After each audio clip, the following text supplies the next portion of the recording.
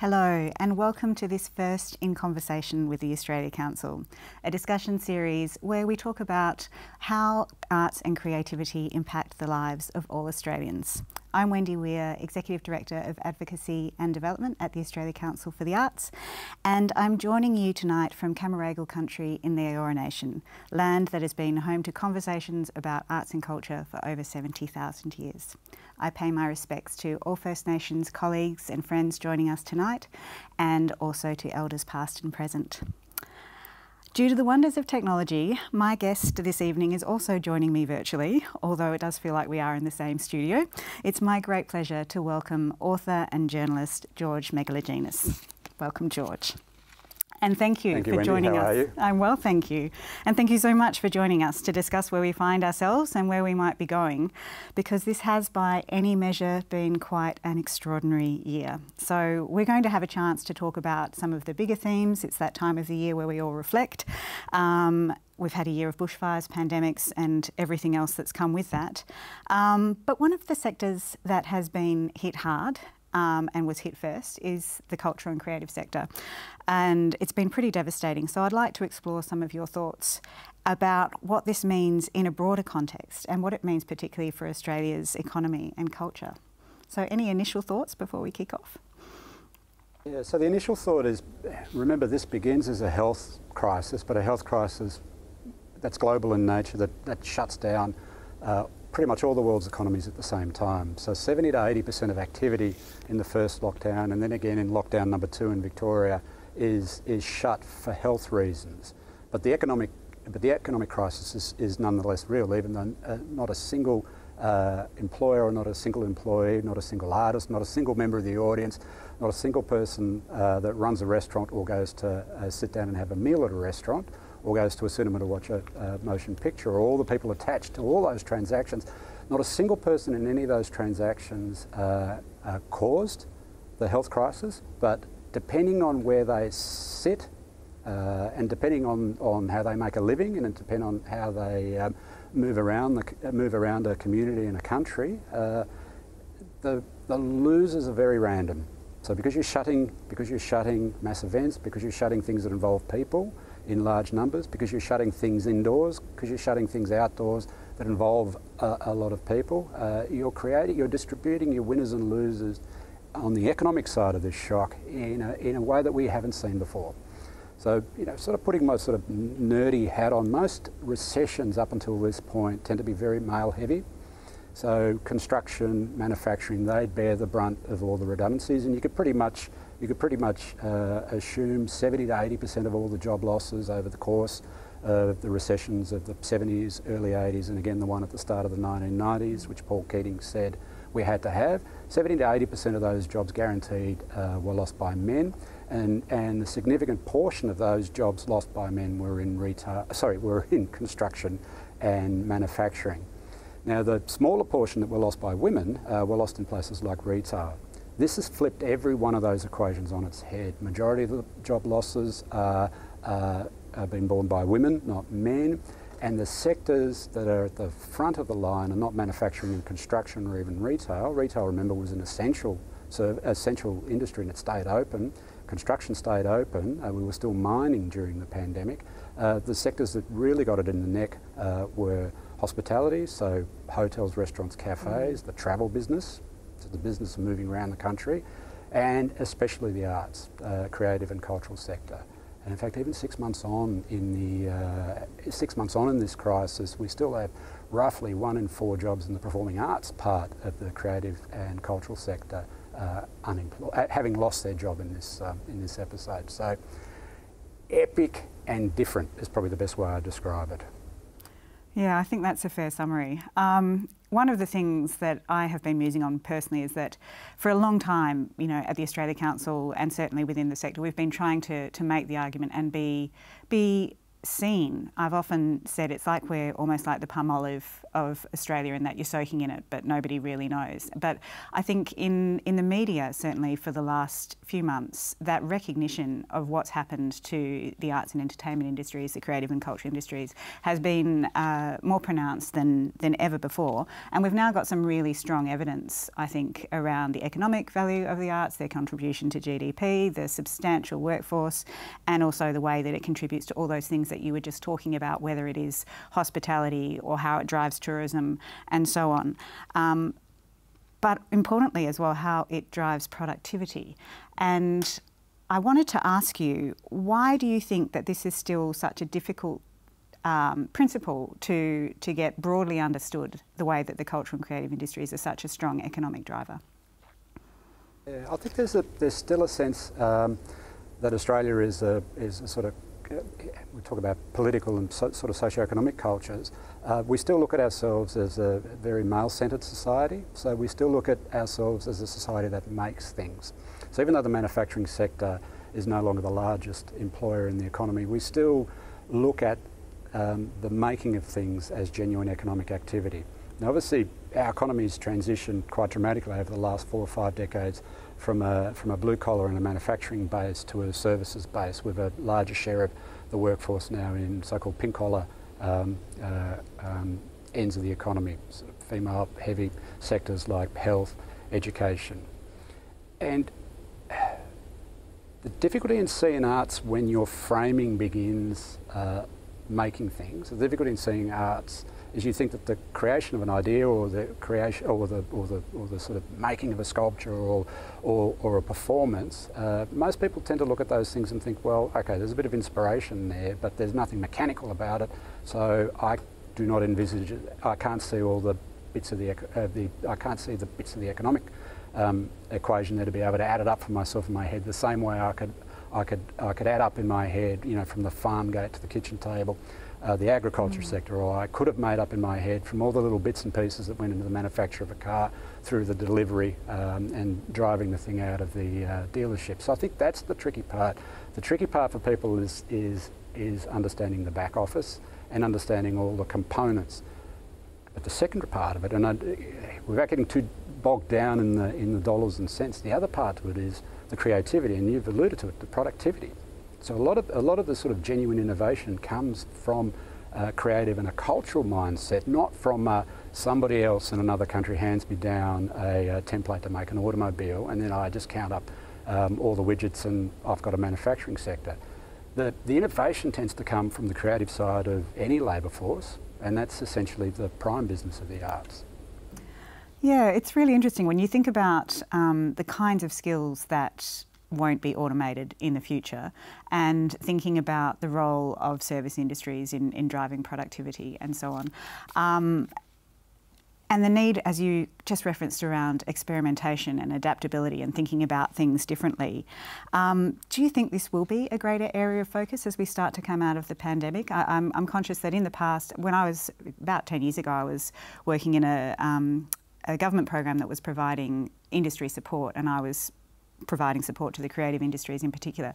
But the actual program was built on a manufacturing template, which I found quite extraordinary, because these are industries which are not at all resembling the manufacturing industry in any way. And so to try to translate that kind of support over to a radically different business model was simply not possible. But do you think there is a growing awareness in terms of industrial policy that this might be a latent and potent area to start investing in and taking seriously? Yeah, so that's a really good question. So my answer is, obviously people should be more aware of it, because the pandemic is forcing you to think about the things that got shut down. And there's sort of an ache in pretty much every community about the things you can't do anymore, or haven't been able to do the last 6 months. We're in a place now where we can start to go back to things that we weren't allowed to do. Now, the television screen just shows you going back to a pub or going back to a restaurant to catch up with friends that you haven't been able to see or touch. But most of the nourishment people will get when things reopen again are the things they experience. But again, in a sense, the media will frame it as, you know, crossing the border to Queensland. So there's a mindset that understands what's missing, but when they put the things back together again, I fear that they'll still be putting them back based on a very, very once over easy assumption of what people do. And so, you know, I'll give you a particular statistic which it's intrigued me since I've had a look at it. And there's officially sourced data, but when you count up all the components, the cultural and creative sector, and Scott Morrison accepts this definition, by the way, because in June, when he was referring to 600,000 jobs attached to the arts broadly, he was actually taking the job numbers based on this definition of the sort of cultural and creative sector. Now, you total it up at about 6% of GDP. Yep. Now, 6% of GDP in both a contribution to the economy and in terms of numbers employed is larger than tourism, which was Scott Morrison's previous sector before he entered politics. So if you sat him down with that balance sheet, he'd say, okay, I would rate that above tourism. But tourism is sort of something you can see in a generic sense, whereas the creative and cultural sector is split up in a number of different ways. The second part of the 6% figure, and this is probably the more important story when you look at where our economy is going into the future. 10 and 20 years ago, even 10 years ago, manufacturing is still the largest part of the economy and it's the largest employer, but it's been in sort of trend decline across all rich societies for the last 30 to 40 years. Basically, manufacturing peaks as an employer and contributed to GDP in a country like Australia in the 60s, and it's in long-term decline from the 70s onwards. Manufacturing was always larger in terms of its economic contribution, you know, what it creates, than the creative and cultural sector broadly defined, up until 2017-18, because manufacturing, because it's been in sort of secular decline, passed the arts on the way down.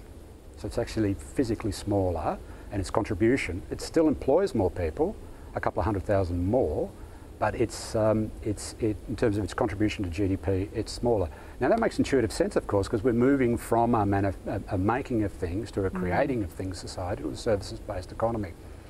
But, you know, sort of to round off the thought, my concern is, whilst it's obvious to an economist what's going on, your culture will have difficulty putting a name to what is obvious, because a lot of the mindsets are still in that either physically making things or going and experiencing things. And when you talk about experiencing things, we might be sitting in the theatre experiencing something, and I could put a dollar value on that, and I could have a look at everybody on stage and everyone at the back room that put the show on.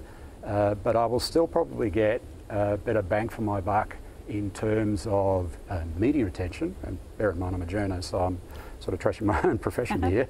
You get a better bang for your buck in terms of media attention as saying, look at all these people crossing the Queensland border to go and stay on the Gold Coast, or go and do schoolies on the Gold Coast, or go to the Sunshine Coast. In a visual sense, that's an easier thing, but it's the least complicated part of the economic story. Our future is in the creative side, is in the innovation side of the sort of, you know, the Rubik's Cube of an economy, not in the buying an airline ticket, flying from destination A or B, hopping out at the other end and consuming products. It's interesting, isn't it, when you think about tourism and thinking the strong appetite to get Australians moving around the country again, and also, as you said, this is what gets picked up on crossing the border, moving into different places and so on. We've done some research at the Australia Council in the last couple of years, which has really shone a light on cultural tourism and the fact that this is a really strong driver for people to move domestically. It's one of the, it seems like a no-brainer when you think about when you're going to Europe or even, you know, to the Americas or so on, you seek out those cultural institutions to understand the meaning of a place. But thinking about what cultural tourism has been doing for, you know, regional centres with those small regional festivals or those fantastic art galleries or the silo art trails or whatever, it's a massive driver for tourism. And we've also identified that people who are travelling for culture as well tend to go for a longer time. They tend to spend more as well, and they tend to go further. So they're what, you know, the tourism industry would call a high value tourist. Do you see domestic tourism as something that will take the place of Australians' love of travel now that we are in a situation where we can't jump on planes and go overseas? Good question, good question. Look, obviously, take the global perspective here, the virus is still burning the rest of the planet. Australia, New Zealand, China, South Korea, on and off Japan, other parts of Asia, and Israel on and off, Greece briefly, and a couple of other countries in Europe have done okay. We've done exceptionally well. Really well. But the price of doing exceptionally well is a closed border. And whilst the virus is burning around the rest of the globe, the US, continental Europe, and especially the UK, these are places that normally we would have a lot of people coming from for all sorts of things, right? Not necessarily to come and see shows. You know, they may want to come to a rugby test, or they may want to come to a cricket test, or there may be a soccer tournament that attracts them here. Whichever way you cut it, the idea of travelling for the experience, not for the, you know, to see Ayers Rock necessarily or Uluru, but to come and see something, to come and to be at a place with other people, that gets closed off for the international tourist, not just the year that we're having, the year from hell that we're having now, but into 2021 and theoretically even into 2022. Now, Alan Joyce of Qantas doesn't expect a return to normal for international travel for his airline, Qantas, until 2022, until the back end of 2022. So what happens in the next year or so? Mindful that we have to keep the border closed to minimise the risk of another flare-up in the virus, and we saw how quickly the thing got out of control in Victoria. It was a real gut punch where we had to lock down that second time, and Melbourne being separated from the rest of Victoria and the rest of the country was very, very difficult times for us. I think we don't want to go back there, and that means authorities will err on the side of international lockdown. So to maintain, you know, on the assumption that you get a lot of free movement domestically, then that is pretty much the only thing that can happen for the tourism sector. But that is the only thing that can really happen for the arts. That is really the only thing that can happen for sports. It puts audiences back in place. And if you've got audiences back in place, then people can perform for you and people can create for you. And look, I think this is probably the most important part of the conversation for every sector that was penalised through no fault of their own to contain the spread of the virus, that they really have to be, once they're able to establish a safe way of doing business, you know, with the piggyback of a closed international border, which lowers the risk of transmission from overseas, that they should be given every opportunity to demonstrate, well, given every opportunity to invite people back to be with them. So I think that's almost a discussion that you don't need to have sector by sector. You could almost start crossing the streams and talking to everybody in the same performance space, the same activity space, the same mass gathering space. And if you could figure out a way to make people almost neutral in terms of their view on, you know, the men and women of Australia or the boys and girls of Australia turning up to things, then you've probably raised all boats at that point. I've been thinking a lot, you know, all our summer festivals and those things, which often, you know, would have a mix of Australian content, but also definitely a heavy helping of international content as well. Here in Sydney, you know, the Sydney Festival has just been launched and it's going to be a 100% Australian festival. And I've been thinking about what that means for our sense of cultural identity as well, because it feels like it can be recognising there's a lot of challenges in the cultural sector and a lot of organisations are simply trying to keep the furniture right now, but there's also a lot of opportunity for creative development at this moment where you can't, you know, proceed as business as usual.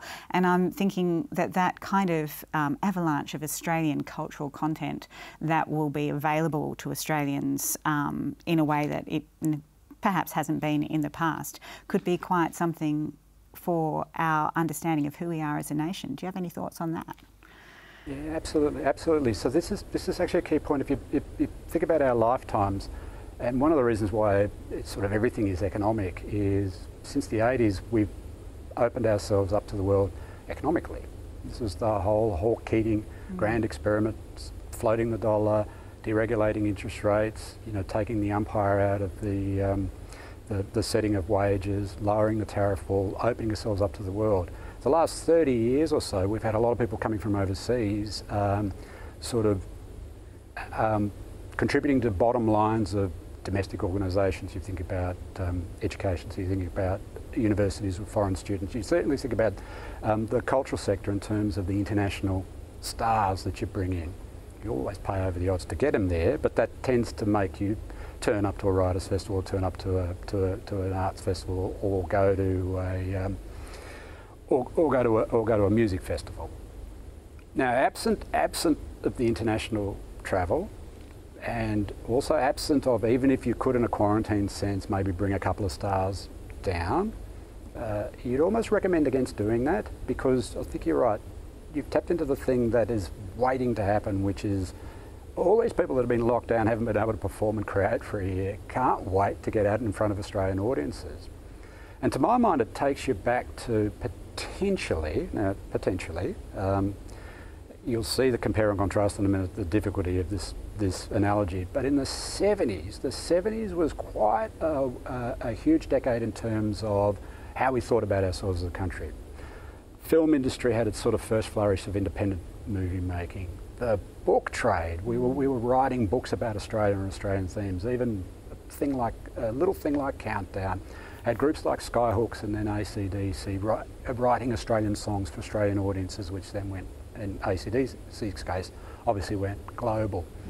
That 70s culture was a 70s culture that the economy hid behind a tariff wall. So in a sense, it's a version of what we're about to witness coming out of lockdown, but with the international borders still closed.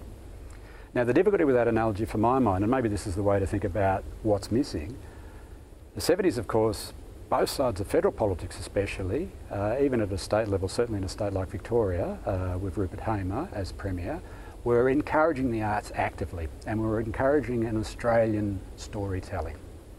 So there's a fair bit of controversy at the time, obviously, about whether the gallery should have bought blue poles, and there are a couple of people at the margins that thought the Opera House probably should have been turned into something else, maybe apartment block or something.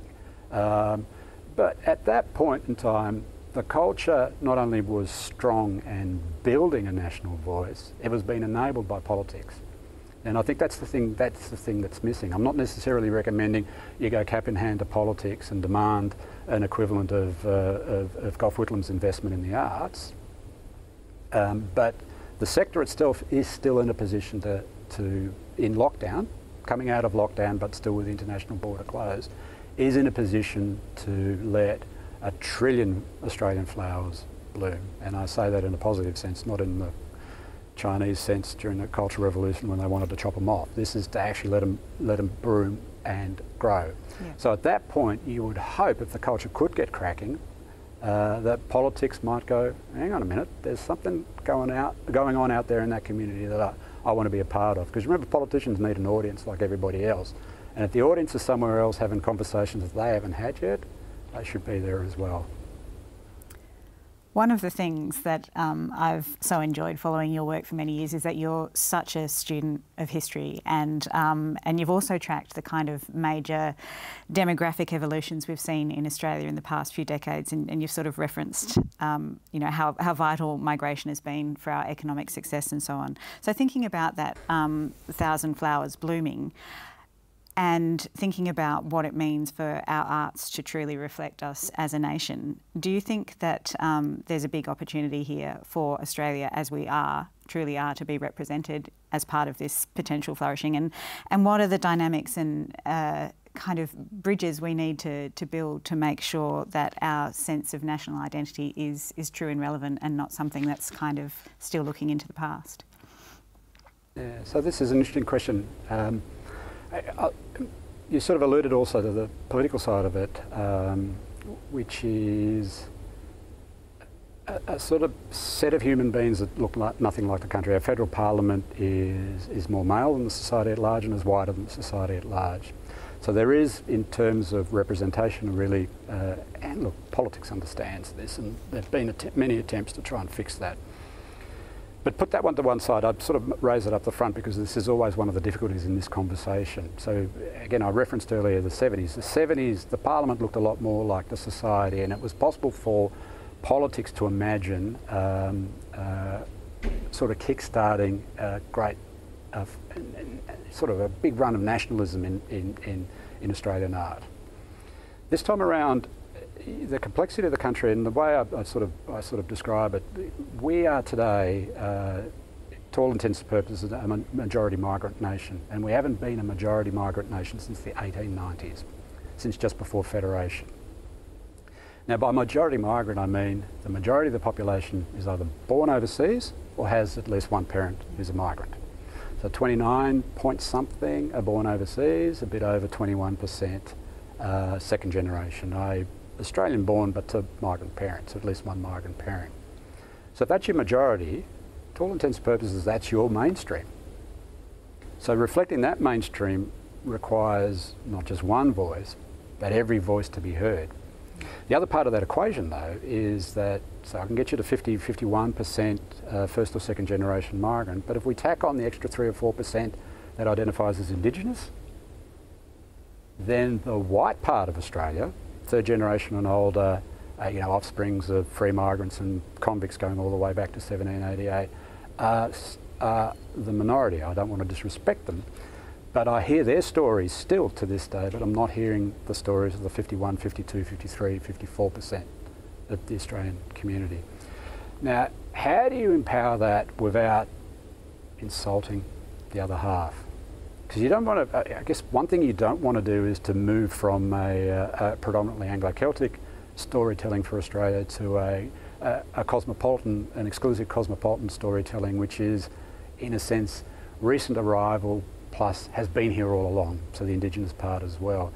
And the only way I can square it, because it's a difficult question, and I've been posing it to myself a lot, because whilst you can explain the complexity, getting to that other side of that complexity with a story that binds us all, the binding stories are in the Indigenous stories, are in the Welcome to Country story, are in the multiple language groups and the multiple tribes. That's where the binding story is. The binding story is in the Indigenous space, not necessarily in the first or second generation migrant space or the third generation or older Anglo-Celtic space. So I would be erring on the side of releasing Indigenous voices before I do anything else. So that's, in a sense, I'm disempowering my people, kids of Southern European background. I'm disempowering pretty much everybody else who might be watching it who's not Indigenous. That's not the intention. The intention is to switch and to refer the question probably to the only group in the Australian population that are capable of uniting every person here with a story that gets us to break past the silo of migrant or the silo of local born. And that's how you go from that point. That's probably up to every organisation to figure out what that looks like, because I don't think you ever want to micromanage the detail at sort of the community level. The other thing is you're posing a question that almost by definition you don't know what the answer is. You have to understand the question you're framing, and then knowing who you want to trust to answer it, and then beyond that you can't put words in their mouth. Yeah, it's an extraordinary anchor, I think, that First Nations culture at the heart of everything. And when you were just talking about the mainstream, you're reminding me of an interview that the African American Nobel Prize winning author Toni Morrison gave to an Australian journalist. It must have been in the 80s or 90s, and the journalist said, will you ever, yes it was, I was trying not to name, but would you ever consider writing about white people? And Morrison responded with, I have, and she said, no, but I mean in a substantial way. And it was a very powerful response where Morrison said you would never ask a Russian people why they didn't write about Russians, and she said, you can't understand that I am the mainstream. You ask me, but it's about recognising where the mainstream is and where Australia is right now. But that's those are fantastic thoughts. I could speak to you all night, George, but we have promised our audience that we will enable questions from them as well. So let's have a listen to a question from Philippa Allen all the way from Berlin. I've been living in Germany now for over 20 years, and I must say that over the past decade in particular, I have noticed a tendency that Australian artists and those working in the arts sector feel obliged to describe the value of what they do almost exclusively in monetary terms. I do understand why this is so. There's a need to justify public funding and attract more sponsorship. However, I think that it is counterproductive as it does not demonstrate the complexity inherent in the true value of arts for humanity and society. How can we change this narrative in a way that will provide greater stability for the industry and also achieve greater acceptance at a political level? Is it time for constitutional change? Could we perhaps insert a new arts chapter in front of the finance and trade chapter in the Australian Constitution? In Germany, this was done following the devastation of World War II, and I feel that this anchoring at a constitutional level of the value of arts for humanity, it changes the level at which every discussion about the arts and its value and its funding, it changes the level at which any of these discussions begin. What do you think about this?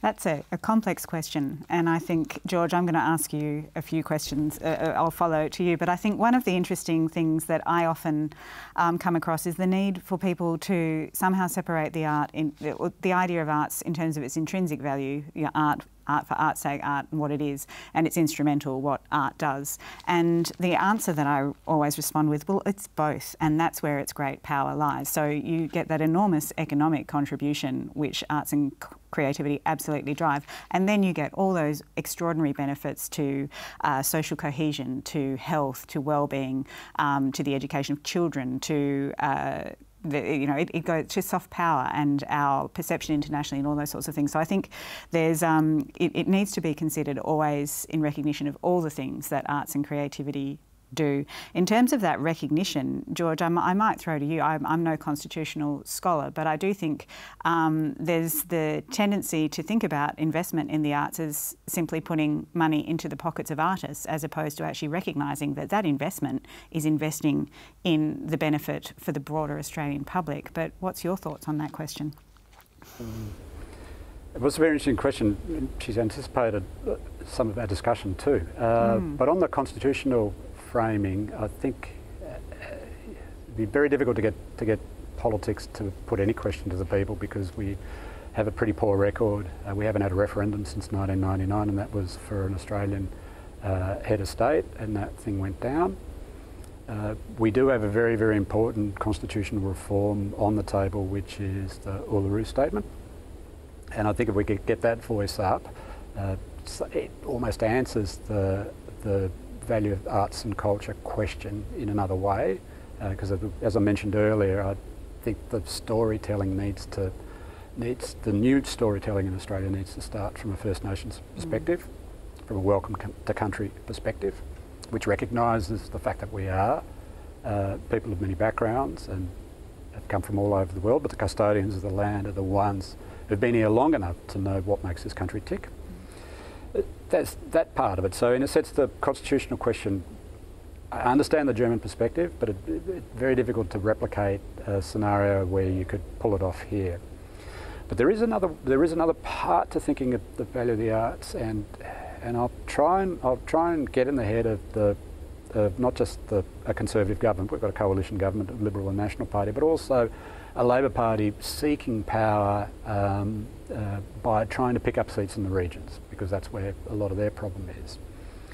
In regional Australia today, there's a very simple equation that concerns me as sort of an Australian, and also and especially as an economist, but mostly as an Australian. The movement of people into and out of the regions is creating a divide between country and city that is a divide that we haven't seen before in Australia. And that is basically based on age and education opportunity. So a lot of regional Australia now is in a position where people aged 65 and over already outnumber kids under the age of 15. And when you get a circumstance like that in a region, you actually accelerate the departure of young people to the cities, because the job mix in the regional areas shifts towards aged care and shifts towards health. In that context, it's very difficult to say if I were not that I'd ever want to be, but say I was the CEO of the AFL, and I'm getting reports back from these regions that a lot of football clubs can no longer field a team because all the young kids are leaving. At that point, what do you do? Do you start ploughing money in to get a whole lot of older people to play footy? Or do you think about the next level down in terms of your cohesion story, which is in the arts space? So that's where, in a sense, a lot of the social infrastructure that starts to fray when societies age, the most important part of that social infrastructure that needs to be not only sustained but elevated is the arts, because that's what keeps people connected. And I think if the sector can start thinking across jurisdictions in these sorts of ways, they're not just thinking about sort of the dollars and cents for the top tier capital city-based organisations. They're not thinking about rattling the tin to high-end donors. They're actually thinking about connecting with every Australian. And the story in every part of Australia will be different because every part of Australia now is different. And it's different not, and we were mentioning earlier in terms of diversity, it's now different, and the biggest difference, it's different in other ways, but the biggest difference is age. And when you get ageing regions and cities, not necessarily getting younger, but getting more diverse and more cosmopolitan, keeping that country together and reconnecting that country involves a big investment at the grassroots in the arts. So that's the argument I would probably be making in terms of elevating the importance of the arts. In a sense, it's social glue, and it probably becomes more important as societies age even than something like sport, which the culture tended to prioritise in the past. Now, I think it's probably time for me to throw a question to you. Viren, who's also in Melbourne. Thank you. When we imagine our future workforce, including issues of automation and rapid industry change, how can we ensure that human skills we offer are included in the building of jobs? Yes, so we touched on that a little bit earlier, didn't we, George? I think we recently did a very interesting research study with the Sydney Opera House, where they have this great program which they do in schools. It's called Creativity and Learning, and they have done it with a number of schools in Western Sydney. And what we did at the Australia Council was follow along the journey of that program, where basically the school's asked to think of a question, then spend a lot of time realising that question into an artistic project, which they get to then present at a festival on stage at the Opera House, which is quite extraordinary because for a lot of these kids, you know, the idea of the Opera House is something which seems far off in the distance, but the idea of actually going into the green room and then getting on stage and performing at it takes it to another level. But I think one of the key things, so an artist goes into the schools and works for 20 weeks with the students to realise that project, and what we found was that it had a transformational impact on the children in terms of their confidence, in terms of their creativity, in terms of their problem solving, in terms of their ability to perform in non-arts related subjects as well. It also had this extraordinary impact on the teaching faculty as well, because it transformed their teaching practice and re-enlivened it, and also had an impact on their well-being and their general sense of happiness and satisfaction in terms of their teaching work, and on the school community, the parents and so on. It brought them closer, and it also meant that the Opera House had these amazing long-term relationships with the communities, as opposed to the transactional kind of here, buy a ticket, see a show and then leave the building. But I think the embedding of creativity in terms of our education process is pretty vital when you think about all the indicators and all the research for what the jobs of the future need to be. But I think one of the wicked questions around that, as well as that a lot of education policy tends to be driven at a state level as well. So you need to think about how you can actually push forward that change in a national way. But George, what are your thoughts on that? Yeah, no, I think it's a really good question, and I think it almost leads you to the intervention at the education level, which is to make the arts a compulsory unit, the way you do PE. And in a sense, that's such a simple way to look at it, that all the other questions can be generated at the school level. So in a sense, once you prioritise it, again, you let a trillion flowers bloom. The interesting thing for me at the moment, so the project you describe is inviting itself into the school space in a way, you know, pitching to a school and the school doing it. I'd be looking at the other way for the structural reform is that you put the asset on every education department to make this side of it compulsory. Now, the other way to think about it is, you think about, and most state governments will think about it in terms of disadvantaged kids, in terms of giving every kid that enters school an equal opportunity. PE gets them fitter, but doesn't necessarily help them in the brain. And I say this as someone who loves their sport. But the creative side of the brain can only really be opened after the basics are done for reading and teaching kids how to play when they're younger. The creative side of the brain for disadvantaged kids can only really be open in the arts sphere, not in the sports sphere. And I say, as I say, I've got to reiterate, I say this is someone who loves their sport. That wouldn't be my priority. My priority would be, in a sense, to even put the arts ahead of PE. It's interesting. We've also been doing a longitudinal survey in terms of how Australians connect and engage with the arts, and the way that young people experience the arts is really powerful. So they are amongst the biggest consumers and the highest engagers with arts and culture. They value it. They give time and money to it. More so, this is something which seems to decrease over time as people get busy or it gets drummed out of them. But the way that it's very interesting to see the way that young people consider arts and culture as a very similar way to the way that they consider sport in terms of health and well-being. They actually see it as essential to their health and well-being. This isn't an optional thing. This is just as important as playing footy or doing your swimming lessons, all the rest of it. It's actually a growing awareness of the essential nature of arts for them to live a full and happy life, and I think that bodes really well for the future. But our final audience question this evening is from Kate Power, based in Brisbane.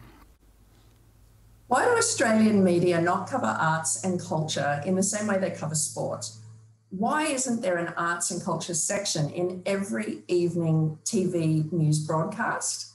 And why are arts and culture stories on TV often framed as human interest stories, like arts company visits aged care centre, rather than just straight reporting on art and culture? George, shall I throw to you on that one? She's read our minds, hasn't she? Great question. Thinking about how you would fix this from a media perspective, and obviously my background was in print journalism for a number of years, 27 years at various News Limited publications, from the Melbourne Sun all the way up to the Australian. I don't think it's possible to tell commercial media how to prioritise stories, but we do have this institution, it's almost uniquely Australian, which is the Australian Broadcasting Corporation. I'd put the asset on the ABC. I'd make them honour that part of their charter. But you'd have to fund that, and you'd have to guarantee the funding. So if the ABC News Bulletin is able to treat the arts in the same way it treats sport, and it does really well on sport, then it sends a signal to the private media market that this thing is worth covering. And I think that these particular conversations about media always start at what the ABC can give you space and permission to do. And as I say, I have a number of reasons to declare a vested interest. Of course, I have done work for the ABC and have continued working with the ABC, but I think you need to fund that organisation properly to be able to address these sorts of issues of national importance. Yeah, I think it's an interesting question. I think we also often, there's a very narrow perception of what art is as well. And when people think of art, they tend to think of traditional Western forms like opera, orchestra and ballet, and not recognise all the kinds of art that you experience in your daily life, whether it's the book on your coffee table or the music in your headphones when you're on the train or so on. So I think it is one of the things. In my family, we have this hilarious, well, we think it's hilarious, this because art, it's our own little hashtag where you look at something and think that has made someone's life better because art. And I think how that gets reported in the media is an interesting thing, because we know that makes such a difference in terms of public perception. I know there's been a lot, and George, you'll be aware of this too, there's been a lot of attempts to have an arts segment, and I think the devil in the detail is making sure that it doesn't appear to be earnest or actually only targeted at a certain elite subsection of the community, that it genuinely is a piece that is speaking to the broader Australian public. George, thank you so much. It has been such a pleasure to have this conversation with you, and I really appreciate your time.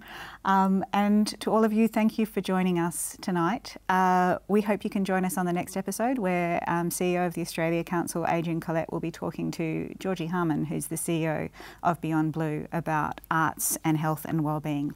Feel free to head to our website to jump on to register for that one if you haven't already, and take care and good night, and thank you, George. Thank you.